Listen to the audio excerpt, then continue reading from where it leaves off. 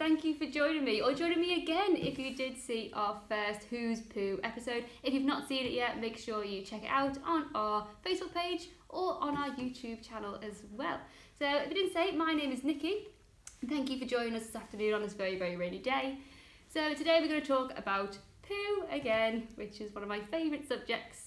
So I'm just going to give it a few seconds just to see if anyone else is joining us. We do have a few people in the chat already. If you didn't see our first video, so it's a guessing game, so you have to comment your answers in the comments below. So make sure you put all your answers in there.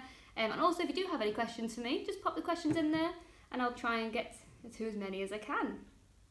Finley and Frankie have joined us for our game. Amazing. Edward, hi Edward. Apparently he loves poo, which is great because I love poo as well. So we've got a few more people. Hi Jane, Francesca, Savannah, hi. Zach is ready and waiting. That's brilliant, we're all ready to play. Jessica and Abigail, hi.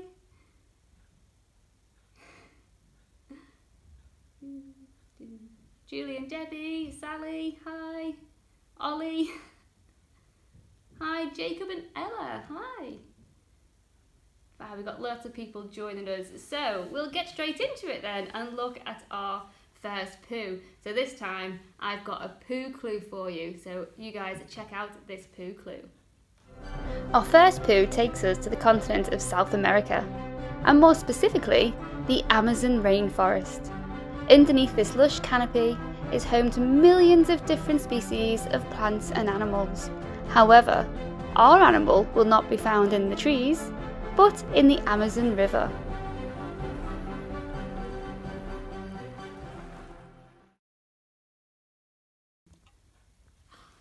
So there's our first poo clue. Has anyone got any idea where our first poo comes from yet? What animal we'd find in that lovely, lovely habitat? Hi Oscar. Everyone's telling me the poo facts they've learned in the past week. I'm loving it, that's great. Okay, so here is our first poo. So you've had our first poo clue, and here is our poo.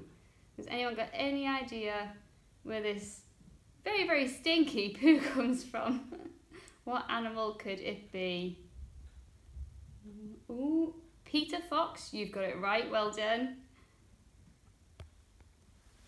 Ooh, a lot of people saying crocodile. It's not crocodile, but it's close because it lives in the water.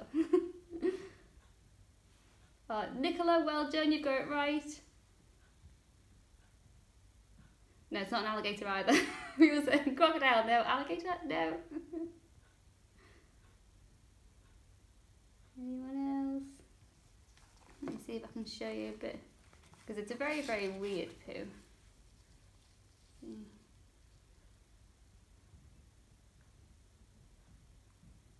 No, it's not bear poo.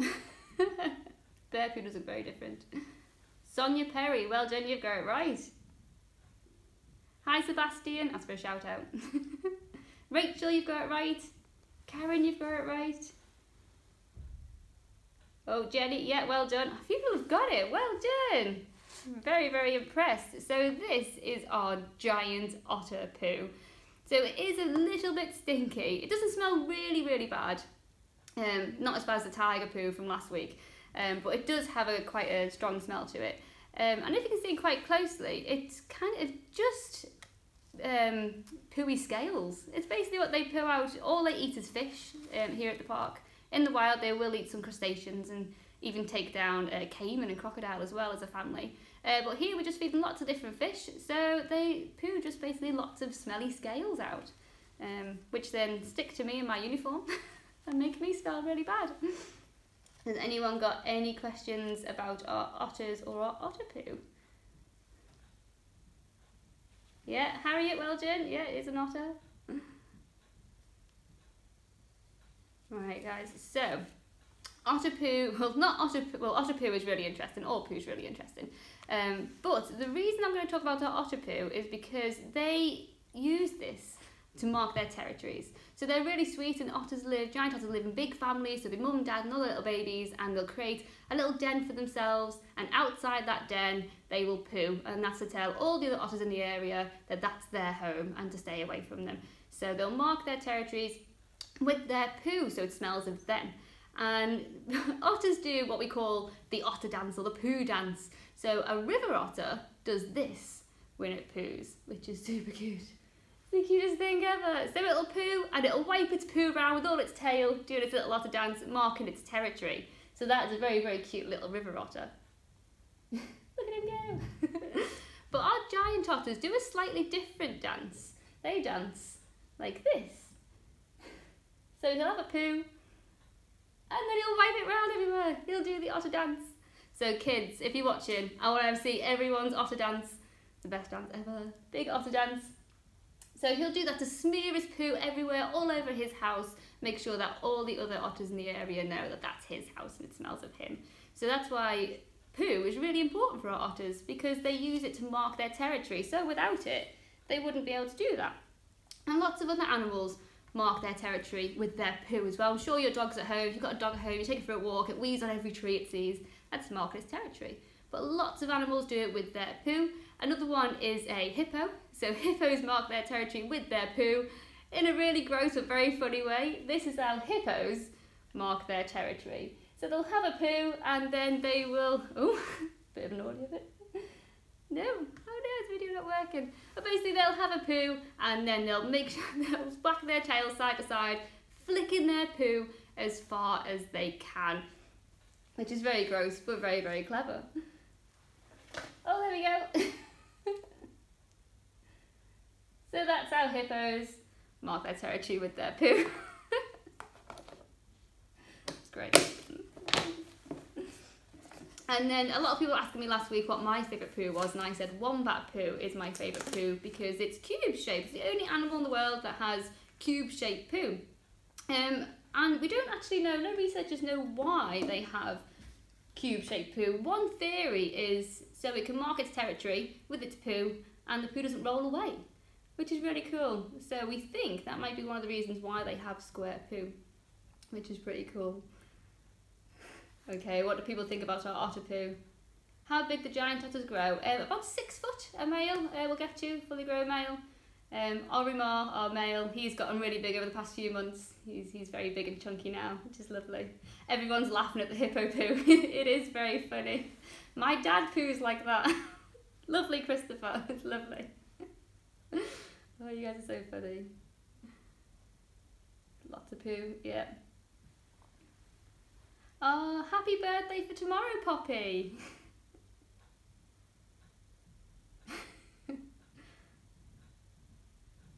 That's amazing. That's funny. Everyone's just telling me poo. Lots of poo. Lots of laughing as well, which is great. It means you're enjoying it. If you are enjoying it, guys, make sure you like us and follow us on our Facebook page. And if you want to support us by sending any Facebook stars in the comments, that would really be appreciated as well.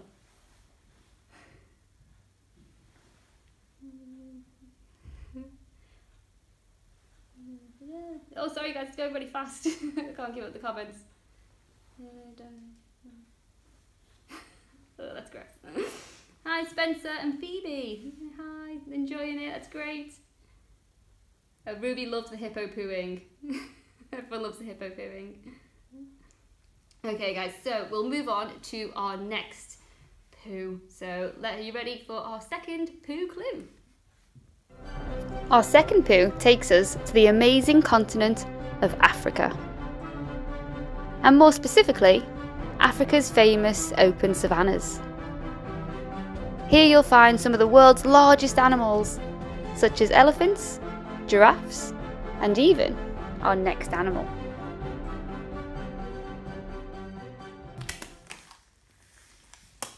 Okay, so there was our second poo clue. Are you ready to see our second poo? Hi Maisie, she's really loving this. That's good. Good to hear. Rosie says she loves poo. I love poo as well. Alright guys, here is our second poo. Now this one does smell very weird. I wish I could explain how it smells It's not great, but still not as bad as the tiger. So any idea? Oh, it's not giraffe. Good try. It's not lion. A lot of people say lion. No, not lion.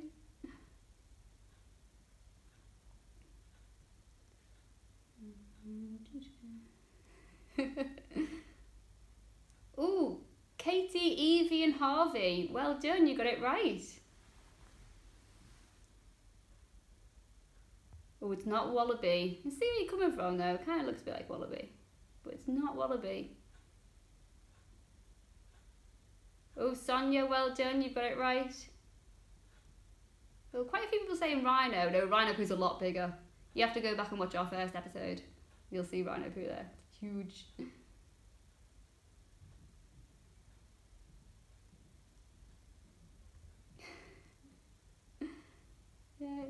No, it's not a zebra, it's not an antelope. Oh, people find this one hard. This is a very hard one. I'm just going to wait for one more person, see if we can get it right, and then I'll tell you what it is. Lots of rhinos and zebras, no. Was my poo clue not good enough? Cameron, well done, you did get it right. This is an ostrich poo, which is very, very strange. And I see why a lot of people were struggling to get it right, because this is not what bird poo usually looks like. So all of the birds in the world, except ostriches and emus, poo and wee together. So they all birds only have one exit, and it all comes out the same exit. And the same with ostrich, they only have the one exit, but they poo and wee separately. So they'll wee or poo, where all the other birds will just wee and poo together. So a bird poo would usually look kind of like this. This is what we usually see. The white, brown, really liquidy stuff is usually what bird poo looks like. And I'm sure you guys have tried to wash it off your car before. I always try to wash it off my car, and it usually looks like this, which is really, really gross. And it's really hard to get off our cars because when it dries like cement. It's really, really tough. But that is really good for birds, because a lot of birds, like this very, very cute Humboldt penguin, will make their nests out of it. They will use their poo to build a nest for their eggs and for their chicks. So without that poo, then it'll be really hard for them to make a nest for their eggs and their chicks. So it's really important for them. So what we call penguin poo or seabird poo, we call it guano. And guano is actually something that humans like to use as fertiliser. So one of the problems that birds like penguins face is that people will go into their habitat and take their poo away from them. They'll dig all of the ground up to get that guano out. And then this disturbs the penguins in their nests. And even if a penguin does have a chick or an egg in there, if it's been disturbed, sometimes that penguin, that mum and dad won't go back to it, and then that chicken or that egg won't survive because humans have disturbed it. So guano, penguin poo, seabird poo, is really important for them so they can build their nests, but we like to take it as fertiliser as well. So it's one of the threats that our poor Humboldt penguins face, just because of their poo, because humans want it just as much as they do. See, poo's really important. But what was the next one? I can't remember. So back to poo. So you'll see in this one there is little white bits in it, and the white bit, if you ever see bird poo, next time you go outside you see some bird poo, have a good inspection. The white bit is actually the bird's wee, and then the brown bit in the middle is their poo. Just all come out at the same time. And you see on this poo that there is little white bits in it, and that's just from a bit of wee that was left over inside, which is a bit gross. But that's what we do on this programme. We're really, really gross. And I've got one more cool bird fact, just because I found this fact out the other day and thought it was brilliant.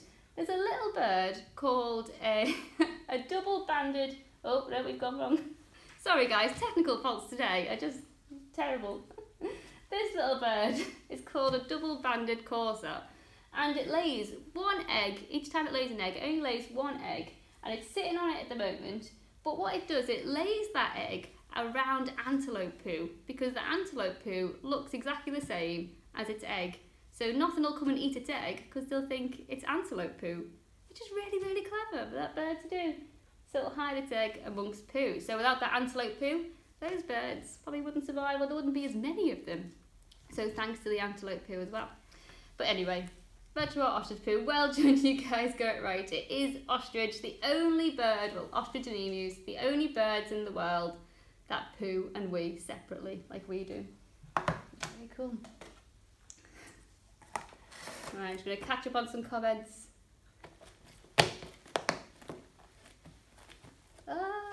Just go for it. Everyone's saying, wow, they're cool facts. They are very good facts. See? Poo is very interesting. People don't believe me. Oh, everyone's saying the otter was very cute. The otter dance is very, very cute.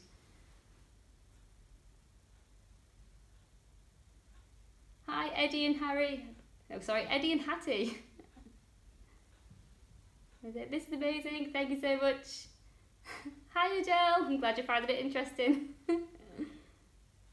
Oh, Charlie says hello to everyone at Yorkshire Wildlife Park. Oh, thank you very much. I'll tell them all you said hi.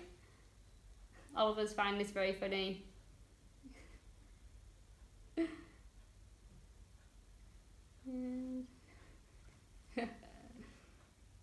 Brilliant. Okay. Shout out to Robert. Hi, Robert.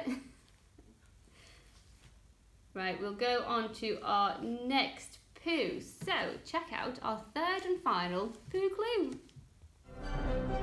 Our third and final poo takes us back to South America. But this time, we find our animal in wetlands, such as swamps and marshes, spending its days grazing on grasses and wallowing in the muddy waters.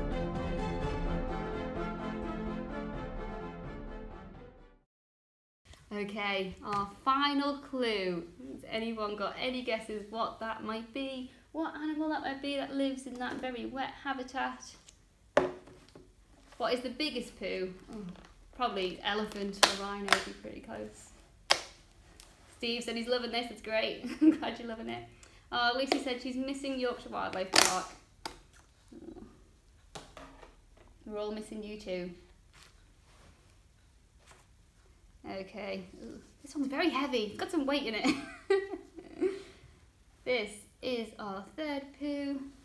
Have a good look, what could this be? So you've got our clue from the video and you've got our poo.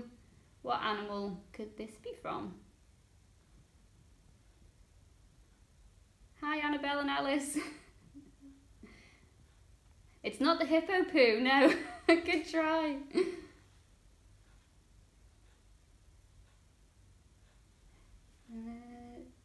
No, it's not the hippo poo. I think everyone just wants to watch the hippo video over and over again.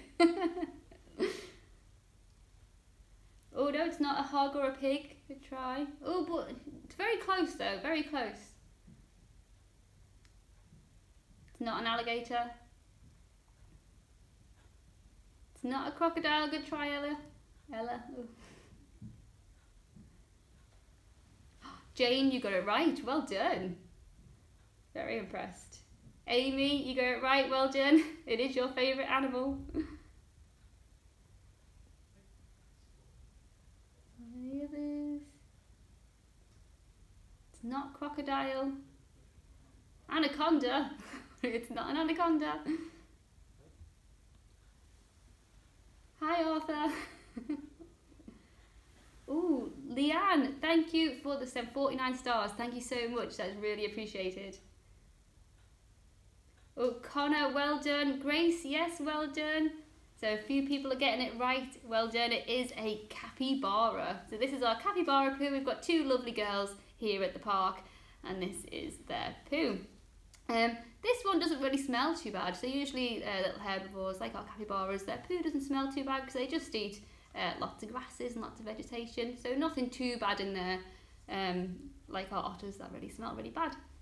So capybaras are really interesting and really, really gross because what they do, they create two different kinds of poo. One poo is a very wet, kind of green poo, which has loads of nutrition in it still, so they can come back and eat it again later. That's what they do. And then their second poo is like this, the usual brown poo that there's not much nutrients left in it that they won't eat again. So capybaras eat their own poo, which is gross. So It's part of their healthy diet. They do this for a really important reason, and that is because they eat so much grass. That's mainly all they eat, especially in the wild, just lots of different types of grasses. So they'll eat all those grasses, and it's very hard to break down grass in your stomach. So they need the bacteria to break it down. So they'll eat the bacteria that's in their poo to go into their gut to help to break down that bacteria. And also, because grass is so hard and fibrous to break down, they'll eat it once, and then basically when it comes out in their poo, they're eating it again to digest it a second time to make sure they get all those nutrients out of it. So it's actually a really clever thing that they do, so they can get as many nutrients out of grass as they can, because grass actually doesn't have that many nutrients in it. So it's really good that they can get all of those nutrients that they need out of it. And it's not just capybaras that do this. I have been stopped by a number of our visitors here at the park asking why their rabbits eat their poo. And it's the same thing. They will have two different types of poo. They'll have one poo that is still very nutritious that they'll eat to try and digest it again. And then they'll have another poo, like this one, that they won't eat. So it's just them breaking down their food and making sure they have all that healthy bacteria in their gut to digest the harsh foods that they eat. Everyone's like, oh, my rabbit does that. Yeah, that's why they do it. It's completely normal. Don't worry about it. And there's also animals that eat their mum's poo, which is really, really gross. So animals like rhinos, elephants, and koalas are really famous for it as well, will eat their mum's poo.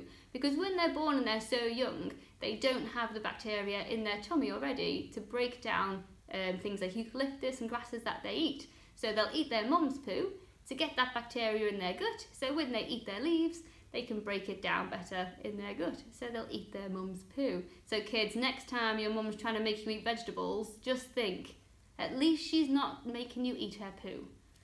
So look on the bright side of it. Eat your vegetables, don't eat your mum's poo. That one's your favourite. That was Parker's favourite. I'm glad you like that one. Oh, lovely capybaras. Yeah, everyone's talking about the rabbits now, yeah. Yeah, so chewing the cud. Yeah, so some animals, like giraffes and cows and sheep, they will chew the grass, swallow it, and then basically bring it back up again and chew it again and take it down. Capybaras and rabbits do the same thing, but the opposite. They'll poo it out the other end and then eat it.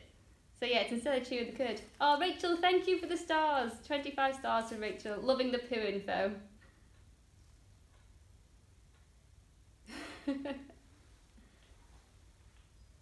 Oh, thank you, Victoria. Does it smell? The capybara doesn't smell bad at all, no. The ostrich one and the otter one smell. But again, still is not as bad as the tiger from last week. Oh, hi Emily, I'm glad you enjoyed it. Oh, thank you, Connor.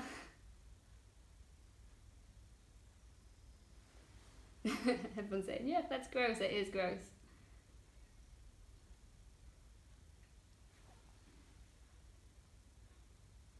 Hi, Antonia. It is the circle of life. The circle of life. It is eating their own poo, pooing it back out again. Actually, I didn't mention this last week. A few people mentioned it in the comments last week, and a few people have just mentioned it then, asking, can we see the skull in the background? What this skull is. This is a rhino skull. So that's what that is. People are like, what's that skull in the background? I did say to myself, I'll have to mention it this week. This is a rhino skull. It's huge. Not a real one, but a replica of a rhino skull. Hi, Lily and Sebastian. Xander is enjoying the poo facts. It's great. Hi, Oliver. That's for a shout out. I'm glad you all enjoyed it. Thank you so much for liking and commenting and following us. I'm glad you enjoyed last week's video. Again, if you've not seen it, go back and give that a watch. And I'm really glad that you've all enjoyed this one as well. Rachel sent 100 stars. Thank you very much. We really do appreciate all the support that you've all given us during this time as well. It's been really lovely to see. The hippos smell really bad. Someone else. Brilliant. Okay, guys. So thank you very much. I think we'll leave it there. I will continue reading the comments though, because I do find the questions really interesting. So thank you very much. Continue to comment if you do have any questions, and I'll try and get to them as we go. But thank you very much, everyone. Enjoy the rest of your day. Bye.